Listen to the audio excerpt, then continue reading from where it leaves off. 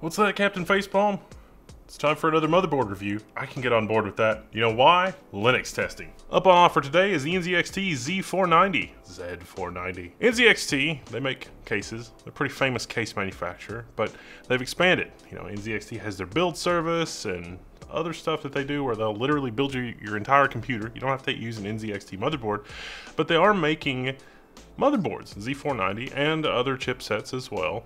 And I've reviewed other motherboards from NZXT in the past. In fact, I'll review any motherboard for Linux compatibility testing. Anybody that wants to send me a motherboard and say, hey, test this on Linux.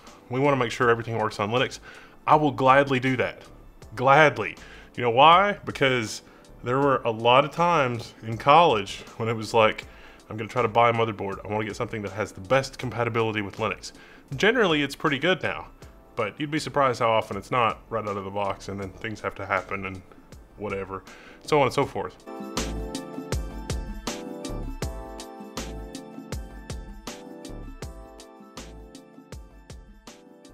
NZXT, they're in the game for the aesthetics of it.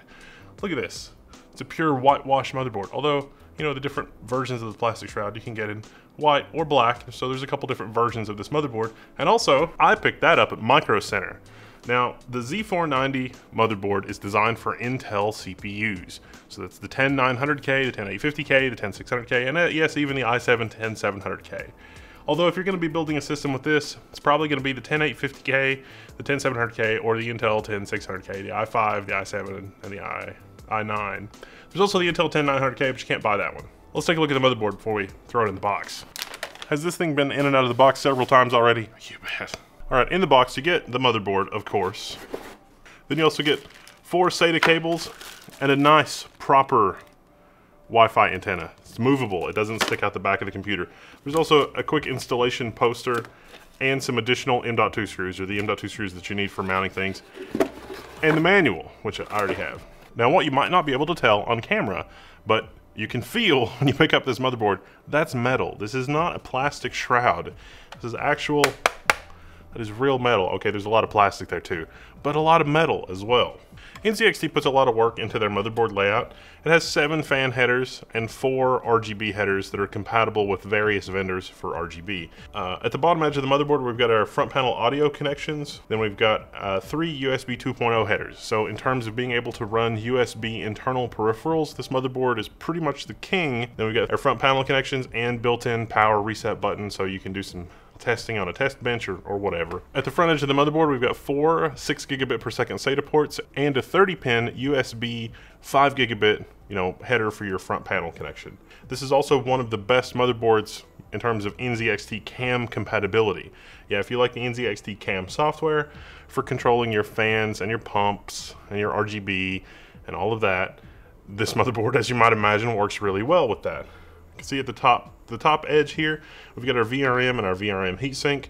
At the front edge, we have our 24-pin motherboard power connector and a USB Type-C header. We've got our 2 PCI Express by 16 slots, our PCI Express by 16 electrical, and our PCI Express by 4 electrical through the chipset. We've also got 3 other PCI Express by 1 slots. All of those are through the chipset. We've got 2 M.2 slots under here, which we'll get to in just a second.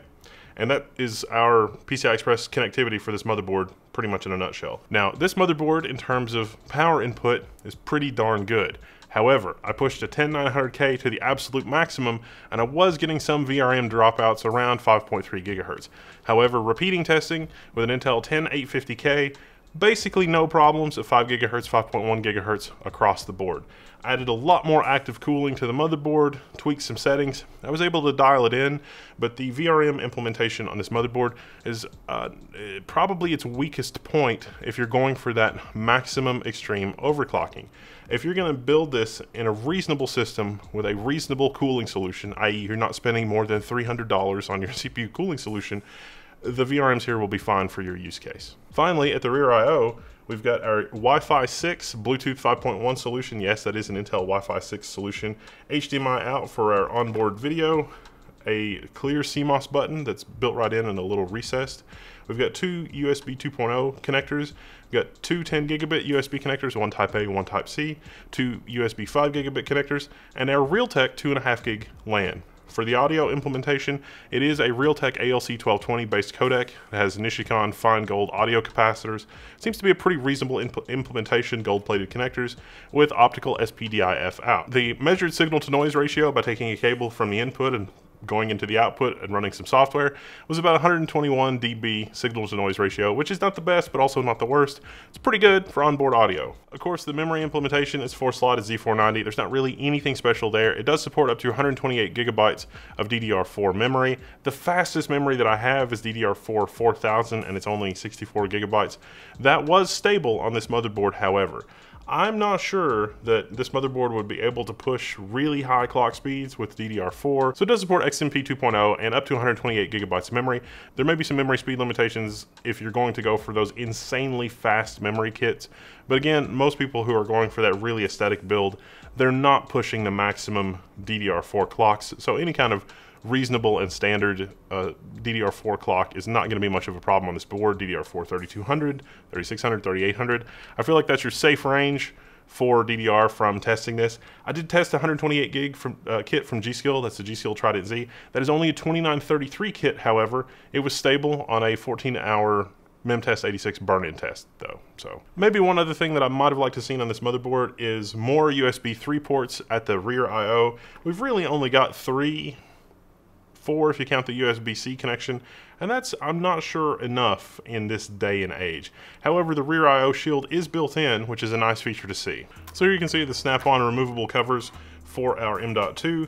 The most surprising feature here is that there's not really a thermal interface between the the cover and the M.2. If it were me, I would have made this all one metal piece instead of a combination of metal and plastic, and actually use the cover as a kind of heatsink to dissipate heat.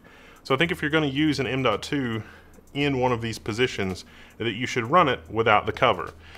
The M.2s that I tested in this are a Corsair MP600 and a Sabrent Rocket QLC 4 terabyte. Now the Sabrent Rocket is coming with its own review, but I was kind of surprised. It's got its own built-in heatsink, and in the top slot here, even with the cover on, the Sabrent did not overheat. I have another Phison-based PCI Express 4, but not really, microcontroller, and even though it was operating in PCI Express 3 mode, without the heatsink, the MP600 is a very similar setup with the Phison, and it's got a built-in heatsink, so obviously I didn't take that out. But running the Phison with no heatsink and the cover on, it was not in the happy zone. Samsung also, Samsung SSDs, also not in the happy zone according to Samsung's own Magician software. However, the Rocket NVMe was fine. So I guess it just depends on if your NVMe cares or not. So I think the safe thing is just be aware of that, and be aware that you may not want this cover. The Phison without the cover, with the GPU here and some fans and stuff, was basically okay. So just keep that in mind if you're doing this kind of a build. And remember, with Intel, all of your M.2s are going through the chipset. So if you're going to run an M.2 RAID or something like that, you don't really benefit from speed because you get that chipset bottleneck to worry about when you're doing that. So overall, though, not bad. Now, in terms of Linux support, well, there's no NZXT CAM support for Linux, but since it's a USB device, you can run Windows in a virtual machine and then access your CAM devices that way.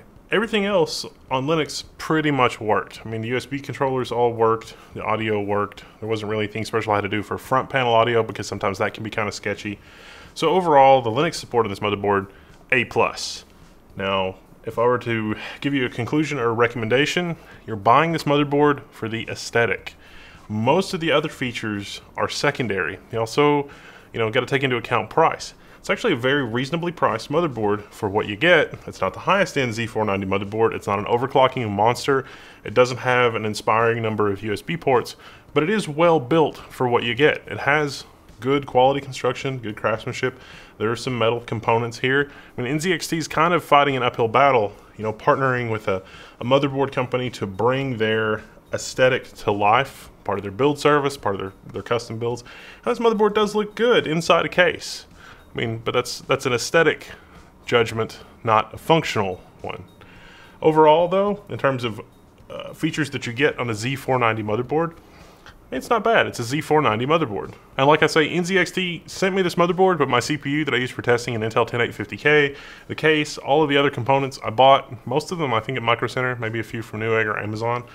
And the reason I do this is to help make sure all this stuff works on Linux. I mean, a company will ask you, is like, hey, do you want to do a motherboard review? And it's like, yeah, but then you think about Linux compatibility. Somebody might run Linux on this. It's like, all right, I'll check it out for Linux compatibility reasons, no problem. And I'll do a video on it, because why not? So there you have it. That's the NZXT Z490. I'm Wendell, this is level 1. If you pick up one of these or you do a build, or especially if you use NZXT's build service or something like that, go to the level 1 forums. I'm signing out, and I'll see you there. Post pictures and let us know how you're doing. All right, I'll see you there.